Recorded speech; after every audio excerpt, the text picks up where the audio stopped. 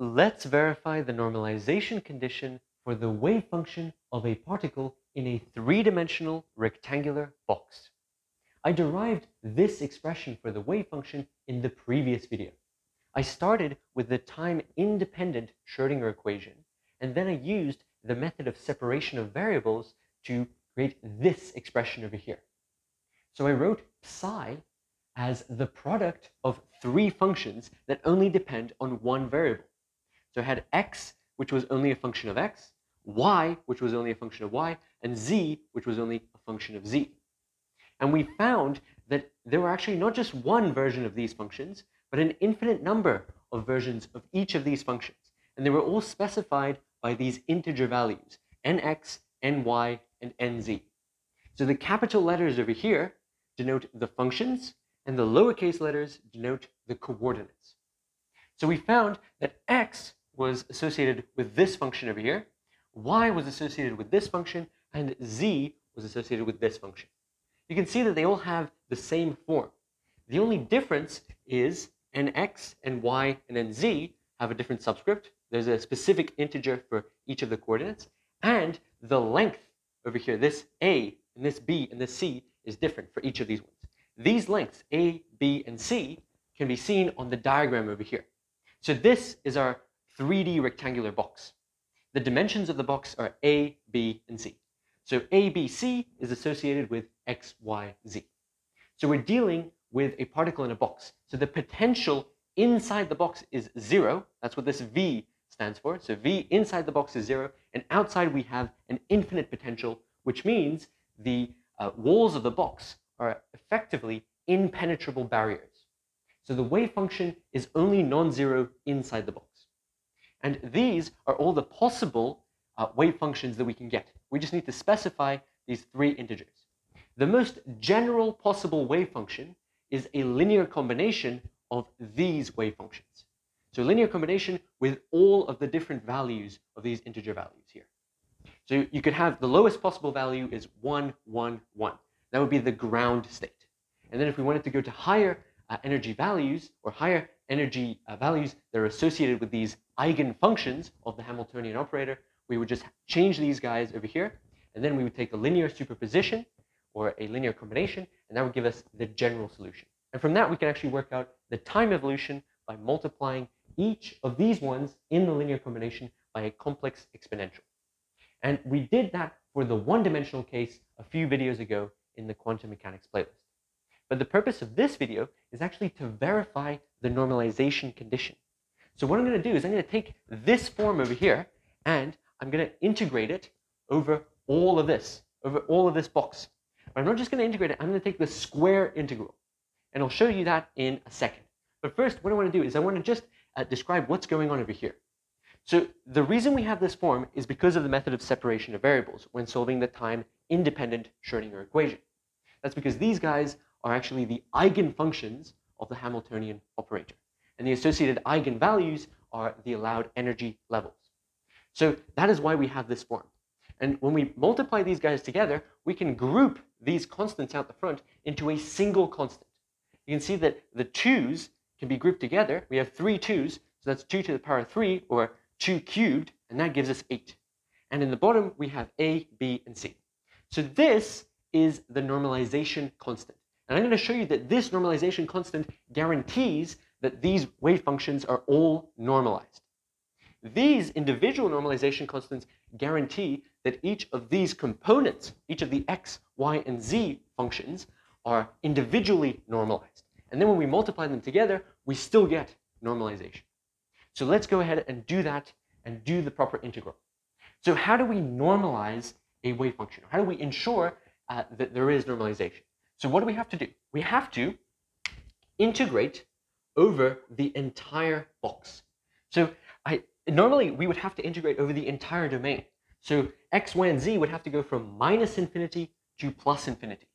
But there is no wave function outside the box. So we have a finite domain.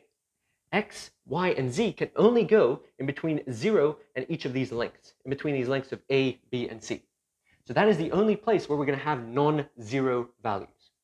So we're just going to integrate over the box. And I'll write this in a kind of informal notation. And then we'll write the proper notation. Ooh, I'll just write that a little bit better. So we're going to integrate over the entire box. So we're going to have box, just integrate over the box. And this is just informal notation. And we're going to take the integral of psi star psi. And I'm just going to write psi over here as a condensed notation for all of this. So in reality, what we would have, if we were to write it in full, we would have 3 integers down here, and we would have to write the dependence. This would have to depend on x, y, and z. It depends on all 3 spatial coordinates. So I'm just going to write psi star times psi. And the really neat thing for us is that all of this is real. We have no imaginary numbers in here. So when we take the complex conjugate, this wave function is just equal to its complex conjugate. So when we multiply psi star by psi, that's just going to be the same as squaring this entire function. Sometimes if you have wave functions that have complex exponentials or I, factors of I in various places, you would have to turn those i's into minus i's. And that's the process of complex conjugation. And if you have complex exponentials with minus I, that would turn to a plus I. And then you would multiply those 2 expressions and you would get psi star psi. So this over here is the square of the wave function for us because we're just dealing with real values. And what are we integrating with respect to? We're going to integrate over the volume. So I'm going to write dv. So v is a tiny little infinitesimal volume. You can think of it as a little cube that has sine lengths dx, dy, and dz. So that's where you can think of this guy over here. So what do we have over here? We have psi star times psi. And that, as we said, was the square of this wave function. So let's write this out in full. So I'll write this over here. This integral of the box is not just going to be a single integral, it's actually going to be a triple integral. We're going to have to integrate with respect to x, y, and z. So I'll write a triple integral over here. We're going to have a triple integral, and that's the same as a volume integral. And then what am I going to write inside here? Well, this is going to get squared. So the square root is going to disappear. So we're going to have 8 over a, b, c. And then we're going to have to square all of these guys. And luckily for us, sine squares very nicely. It just turns into sine squared. And this is the notation for sine squared. And then we're just going to have to write all of these things inside of sine. So here we have nx pi over a, and that's times the x coordinate. And then we'll have the same thing for y and z. And I want you to notice that we can easily break this up into 3 parts. And let me just complete writing this over here. So we have ny pi over b times y. And then finally, we're going to have a sine squared over here. And it's going to be sine squared of nz pi over c times z. And so this is the square of this function. Or it's the same as psi star times psi. So you can think of that as the probability density. So this is how we actually get the probability density function. The probability density comes from the wave function. So the wave function itself is not the probability. It is psi star psi, or the square of the amplitude of the wave function, that gives the probability density function. So here's what we've done. We've squared this constant term, that's gotten rid of the square root, and we've squared each of these signs, and the notation for that is sine with a little superscript 2. And still we have all of this stuff inside is exactly the same. So what are we integrating with respect to? Well, we're going to have dx, dy, and dz. So this tiny little infinitesimal volume over here, dv, is the same as dx, dy, dz. So you can think of that as a really, really small cube that we're going to take the limit as that cube goes to 0. We're going to take the limit and we're going to approximate what's going to happen. And in the limit that this dv goes to 0, then we actually have a sum that turns into an integral. So that is how integral calculus works. And this over here, this is multivariable integral calculus. And what else do we have to do over here? So we specify that this is dx, dy, dz. We need to specify the bounds of integration. So dx is going to have to be specified by this diagram over here. X is going to go from 0 to a. So this is the origin. We're going to go from 0 to a. So I'll write 0 to a. And what about y? dy, well, y is going to go from 0 to b. That's the height of the box in this diagram. So we have 0 to b. And finally, z is going to go from 0 to c.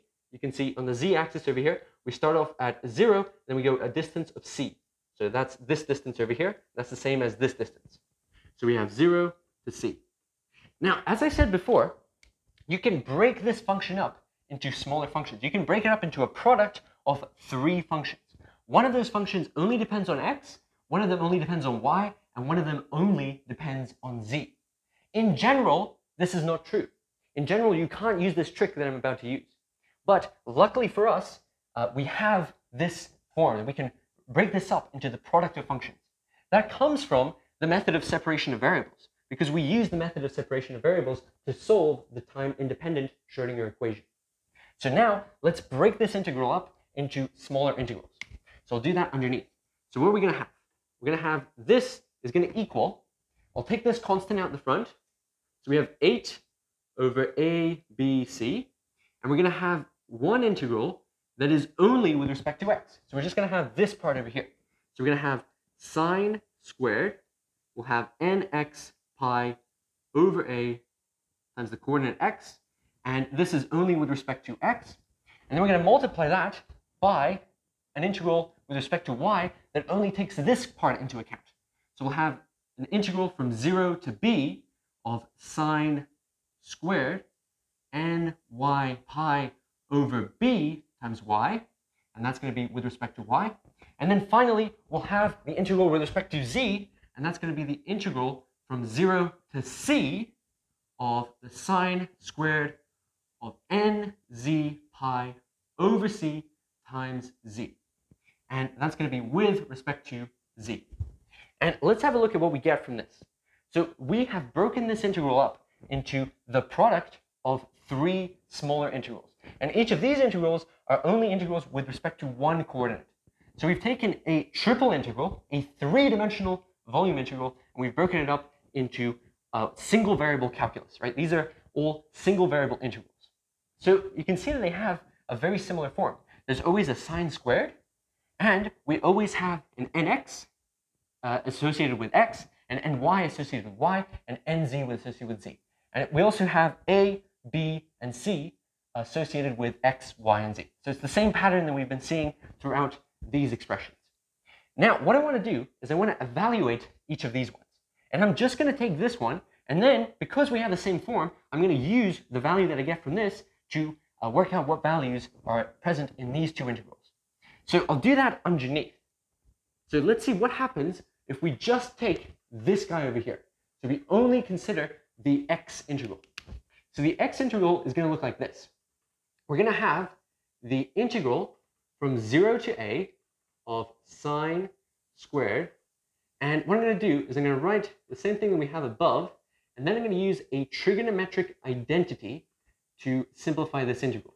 Because we don't really know what the general equation for the integral of sine squared is. But we can write that in terms of an easier expression that we do know how to take the integral of.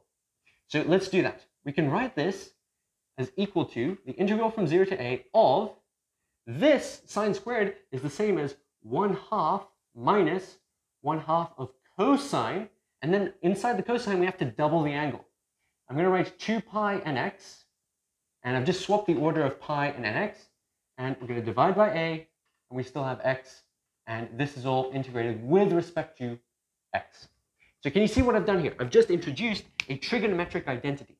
Sine squared is the same as 1 minus cos of 2 times the angle, all divided by 2. And I've just broken this, I've distributed this factor of 1/2 to each of these ones. If this trigonometric identity is unfamiliar to you, make sure to watch the earlier videos in the quantum mechanics playlist where I discuss complex numbers and I derive some very useful trigonometric identities. So we have this trigonometric identity. Now let's take the integral. So over here, we don't know how to take the integral of sine squared, but we do know how to take the integral of these functions over here. This is just a constant, so I'll write this over here. What we're going to get is, I'll put it in some square brackets, this guy over here, 1/2, well, that's going to turn into x over 2. Right? We're just integrating a constant. And what is going to happen to cosine? Well, cosine, when we integrate it, it's going to turn into sine. And we're still going to have this minus sign and this factor of 1/2. But we're going to have to use the chain rule. So we're going to have to take this coefficient over here, and we have to divide by that coefficient. And because we already have a 2 over here, this 2 is going to multiply this 2, and it's going to give us a 4. So I'll write that out over here. We're going to have minus, and we'll have a at the top, because we're inverting this. We're dividing by this coefficient. And then in the bottom, we're going to have 4 pi nx. And then we're going to multiply by sine of all of this stuff inside. So we're still going to have 2 pi nx over a, and we're multiplying by x. And we can close this bracket, and this has to be evaluated from x equals 0 to x equals a. So we're evaluating from 0 to a, because those are the bounds of integration over here. We're going from 0 to a. On the diagram, it corresponds from going from the origin to a along the x-axis. And that's the same length over here. So we've got the same length over here as we do over here along the x-axis. So let's have a look at what's happened over here. So we've used the trigonometric identity, and we've integrated, and now we have to evaluate these bounds of integration. What's going to happen if I substitute x equals 0 into this expression over here? Well, if x equals to 0 is substituted over here, this is just going to give 0. We're going to have 0 and 2. What about over here? If I put 0 in over here, what we're going to get is sine of 0. And if you remember from the unit circle, sine of 0 is 0. So we're not going to get any contribution if we substitute x equals to 0. But we will get a contribution if we substitute x equals a. So let's substitute x equals a. I'll write that underneath. So if we substitute x equals a, what we're going to get is this is going to turn into a. So we'll have a on 2. And what's going to happen to all of this stuff over here? Well, we'll still have this coefficient of a divided by 4 pi nx. So that's still there, right? That came from the chain rule. We had a half over here, and then we divided by this coefficient. And the 2's combined gave us a 4, and then we also had the pi nx, and a is on the top, because the a is on the bottom inside. And then we're going to multiply by sine of what's going to happen when we substitute a over here. We'll have a look at this. If we have an a down here, and we substitute an a for this x, these a's are going to cancel. There's an a in the numerator and the denominator. So those a's are going to disappear, and we're just going to have 2 pi nx. So 2 pi nx. But have a look at this. 2 pi times an integer over here is being inputted into sine. So now we need to think of the unit circle again. So this would be the angle associated with 0. So you can call that theta equals to 0. If we go 2 pi radians, that's going all the way around the unit circle.